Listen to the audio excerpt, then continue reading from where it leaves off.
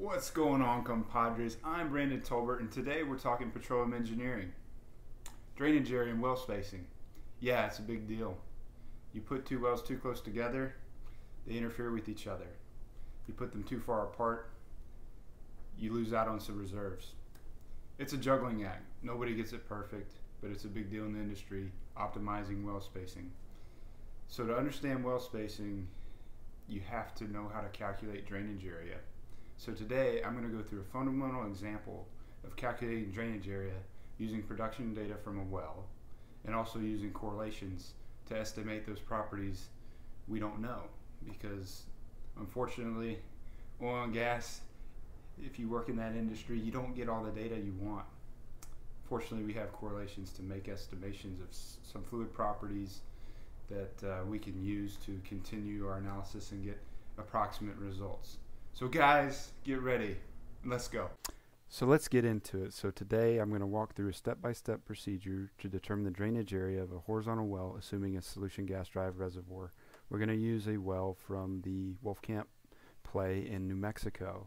So in New Mexico, this Wolfcamp Basin is basically a limestone formation, and it's got horizontal wells that they run through it to extract oil and gas. And so some key concepts I want you to focus on as we go through this is material balance. So we're going to apply material balance to an undersaturated reservoir, solution gas oil reservoir that is. We're also going to look at the volumetric method to calculate original oil in place. And then we're going to look into some fluid correlations to estimate some fluid properties. And also we're going to use some rules of thumb to determine other things like temperature and pressure when we don't have data. And so if you can see here to the left, if you didn't know what drainage area was, it's basically the area that the well drains. And so this is the top view of this horizontal well, and here's the boundaries that it drains. And this area can be any arbitrary shape. It doesn't have to be a rectangle. It can be an ellipse. It can be cylindrical. It's up to the reservoir engineer what they want to do there. So before we get into it, let's lay out some assumptions. So we're basically assuming we have a known initial reservoir pressure. A lot of times drilling engineers, when they drill the well, they're going to put in mud, and they know how much mud they put in because they have to prevent formation fluids from coming to surface. And so they'll actually know the shut-in pressure or the initial pressure. That's one thing you'll get. Usually you won't get anything after that, unless your company is generous and they want to spend money and do some research, but that's not likely. Also, because we're assuming solution gas drive reservoir, which may not fit our well, we're assuming no gas cap, no water influx, a constant GOR above the bubble point. So as you can see here, that's an important assumption. This is solution gas oil ratio on the y-axis and reservoir pressure on the x-axis. For solution gas drive reservoir, that gas oil ratio is constant until it hits the bubble point, and that's an important simplifying assumption. So we'll be looking at this region, and we'll want to estimate our solution gas oil ratio here. And then we're also going to take into account water and formation compressibilities. So step one is to determine the bubble point pressure, and you can get that from lab data, but that's not convenient for a lot of people. So you can estimate it with the standing correlation. It's a real good correlation to estimate bubble point pressure. And if you didn't know what bubble point pressure was, we can look at this phase diagram. This basically is a phase diagram for a oil reservoir. The reservoir pressure, you start above this two-phase region, and as you decline and you hit the bubble point, this is the pressure at which the first molecules of gas evolve out of solution. And so these are the two pressures we want, and you have to go find those and estimate this with a correlation. Step number two, we want to determine the recovery factor up to the bubble point using material balance. And so this is the material balance for a solution gas drive reservoir. You have a long equation, material balance equation. We reduced it to this. So basically you have the production. What you're looking for is the recovery factor. So you want the production up to the bubble point over the original oil in place, and then you have to find these fluid properties such as formation volume factor. This is the formation volume factor at initial reservoir pressure, and the formation volume factor at bubble point. You have all these other parameters you need, and so you may have to apply some correlations to find these if you don't have lab data, and we'll step into that in our VBA code. And then, like for instance, your cumulative production up to the bubble point, you can determine from production data. And so this is production data of that well we're looking at in the Wolfcamp Basin. And you can see here, we're going to cover this in another video, but you can see that you have points right here of cumulative oil production versus cumulative gas production. You go up and then you hit a deflection point, and so this deflection right here where it changes course is usually defined as the bubble point pressure. So this is the cumulative production up to the bubble point pressure, and we can find this from production data, and also we can determine our solution gas oil ratio at bubble point pressure by just looking at these constant lines or picking one of these points. We'll go into that later. And so step number 3 to determine drainage area, before we want to go determine the original oil in place for material balance. So we determine the recovery factor in step 2, and also we determine the cumulative oil production up to the bubble point in step 2. We take the ratio of those two and we end up with our original oil in place. So there we have it. Next we want to step 4, we want to determine original oil in place per acre from volumetric calculations. So this is what geologists do and reservoir engineers do.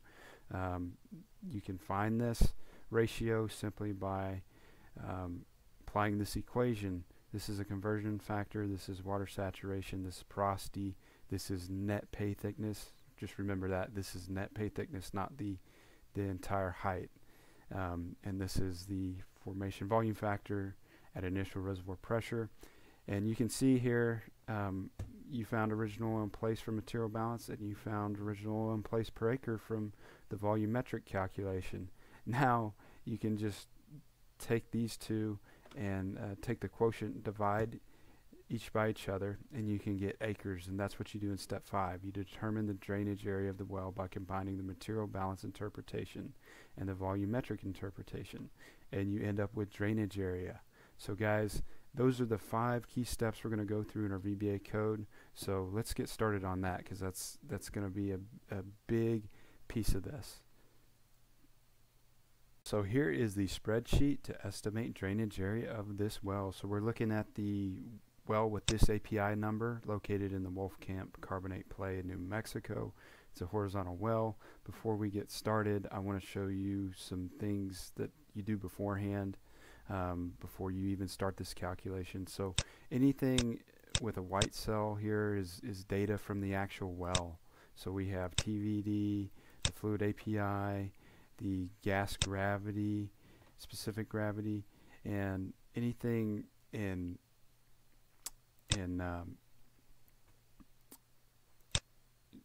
anything with a red border is something I didn't have, so we have to estimate with a correlation. And also anything boxed in blue we have to get from production data. So we needed a couple of these things before we got started. We needed the solution gas oil ratio above the bubble point, so we got that from production data.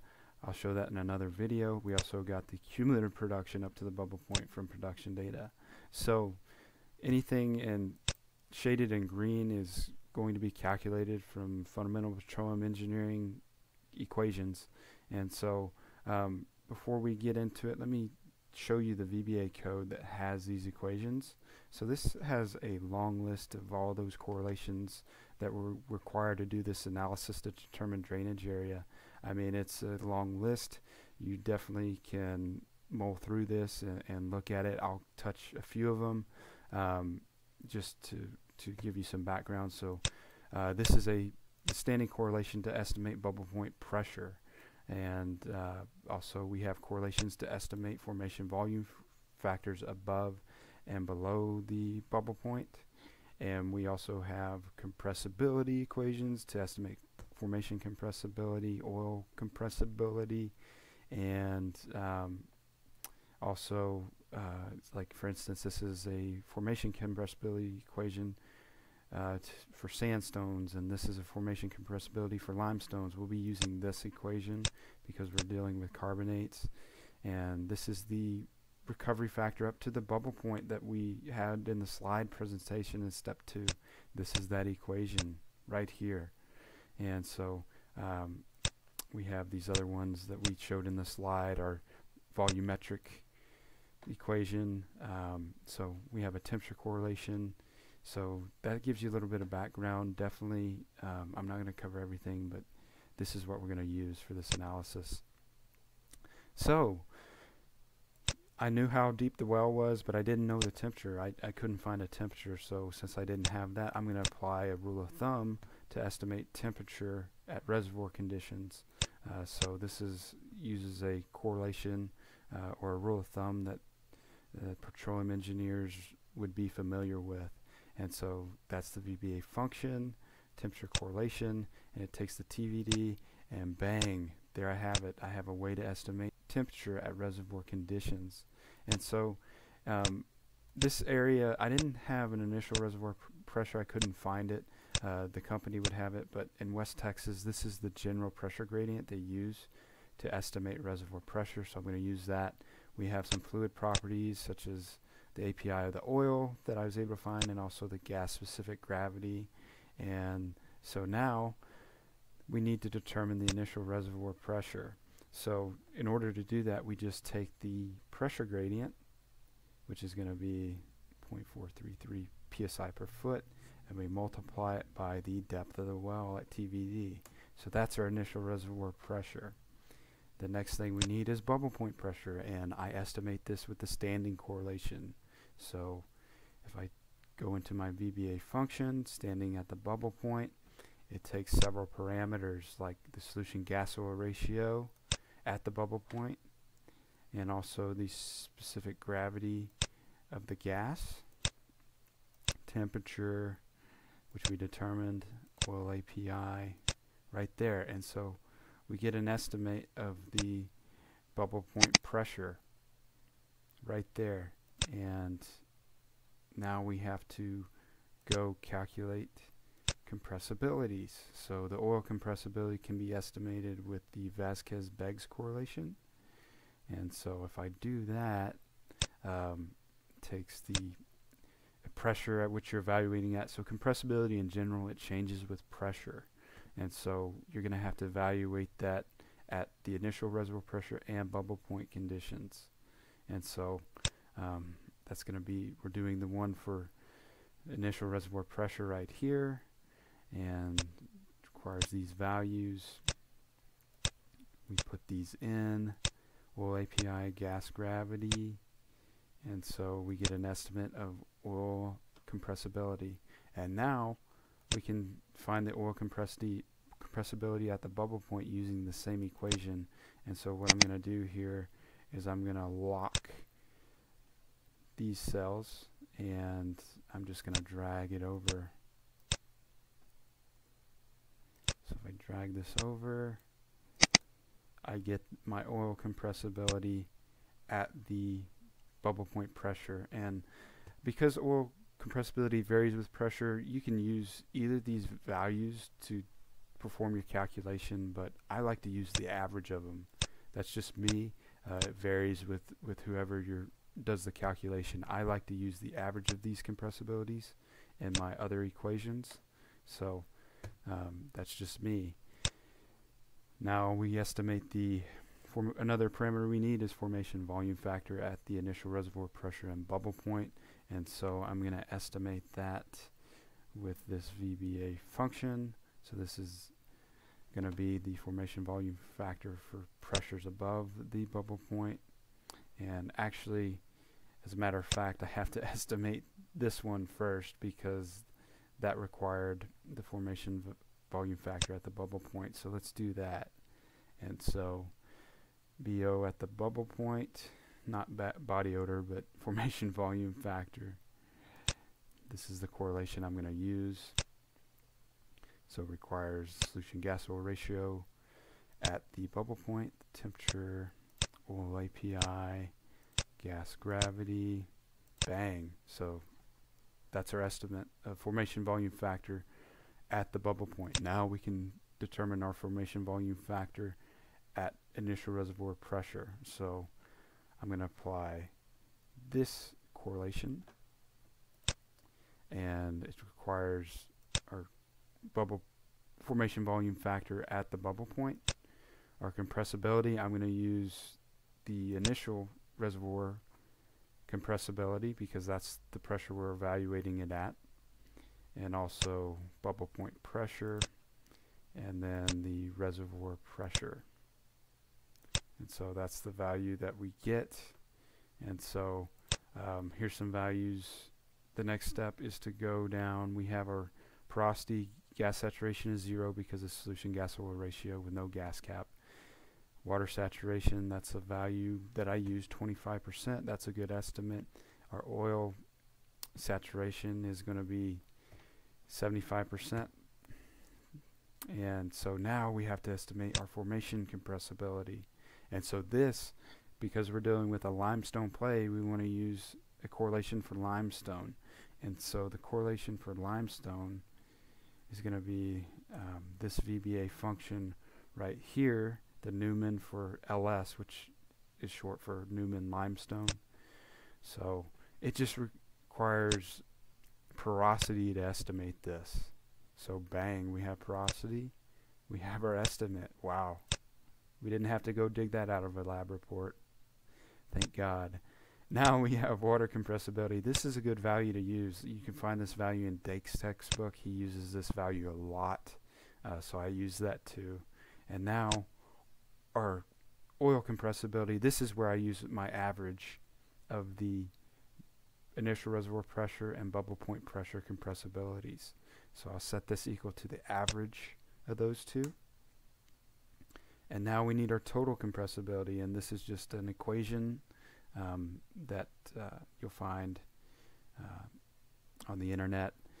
It's basically, it takes your oil, gas, water saturations, and your compressibilities, and determines a total formation compressibility, which is what you'll use in your calculations.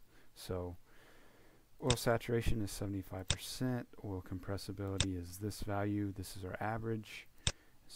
This is our gas saturation, which is 0 since we don't have any gas. And then compressibility for gas is going to be, we don't have any, so 0. Our water saturation right here, and then water compressibility, and then our formation compressibility. So these are, we end up with our total compressibility, which is what we will apply to our material balance equation. So this is where our material balance equation comes into play. This is the equation on slide, or in step 2 in the slides. So we call that PB the recovery factor at the bubble point. And so it takes several values: total formation total compressibility, oil saturation, our formation volume factors at initial reservoir pressure, formation volume factor at bubble point, and then our initial reservoir pressure. And we have a couple right here, bubble point pressure, and so bang. And so the next step, estimate original oil in place. And so basically that's just going to be equal to our cumulative production up to the bubble point divided by the recovery factor at the bubble point, and that's our original oil in place. And now this is our net pay thickness. This isn't our entire zone, it's our net pay, so wherever the oil is flowing out of, keep that in mind. If you go look at a log and you put the entire perf zone thickness, it may not be right. You got to consider the pay thickness. Remember that. And so now our volumetric calculation to get original oil in place per acre is going to be this VBA function right here. And so I think this was step 4.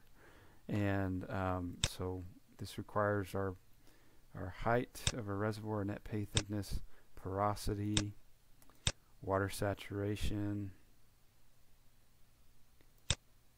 and formation volume factor at initial reservoir pressure. So that's the value that we get right there. So now we can determine the drainage area. This is step 5 in the slides. So we had basically, this is step 3, this is step 4, and this is step 5. So we just take our material balance original in place and divide it by the original in place per acre, and we get acres. So that's our average drainage area of our wells. That's it, guys. We determined it. Of this well is draining 231 acres if we think all these values are right. And so another thing you may want to look at is usually we deal with 640 acre sections when we drill wells, and so how many wells can we drill, or how many wells do we want to put in that area now that we know drainage area? Well, we just simply take the section and we divide it by the drainage area of the well, assuming all the others will drain the same area. And so it's telling us we need to drill approximately 3 wells to drain this entire area, this entire section, if our analysis is right, if we like these values. And so like I said, you'll learn this from experience, basically what values you need to adjust to get it to a result that you're comfortable with. And so maybe I think these formation volume factors are too high, so maybe I just want to change the initial solution gas oil ratio. Maybe I didn't estimate that correct. And so see how it changes the values. Now we have to drill 12 wells to drain this entire area. So basically that's it, guys. That's how these are all the parameters you need to fill out to estimate the drainage area of a well. So this is what we wanted, and that's what we got. And so you can go change these parameters where you need to, and play with it, because if you play with this, you'll kind of understand how each variable affects the drainage area of the well, and that's pretty cool to see. And so guys, that was pretty quick. If you have any questions, just let me know, or pause the video and go back and look at this and work through it, and look at the VBA code. Go understand that. A lot of my correlations came from Hawkins' book on petroleum reservoir engineering, and also computer-assisted approach to petroleum engineering. That was another book where I got these correlations from, but I'll post them online. That way you guys can access it, and I'll try to post this spreadsheet so y'all can play with these numbers. But that's it, guys. Using fundamental equations and correlations, we didn't know everything, but we were able to fill in the gaps with correlations and estimate drainage area with fundamental equations. So guys, that's it. I hope you enjoyed the video, and I'll see you next time. There we have it, guys. We were able to estimate the drainage area of a well using production data and correlations to estimate parameters we didn't have. As you can tell, there's a lot of uncertainty in this type of analysis, but we were able to get it done by leveraging correlations on fluid properties and formation compressibilities. So guys, this is the ideal situation, and by no means does this method fit that well. In fact, it won't, but you can use it as a first order analysis to kind of get in the ballpark of what to expect. And if you're comfortable with the results, go with it. If you're not, well, reach out for more data or make a more complicated model with parameters that you think need to go into it. But this was a fundamental example, and I hope you guys understood what I was doing, understood the concepts that I walked through, and you guys, you rest up, and I'll catch you in the next video. Adios.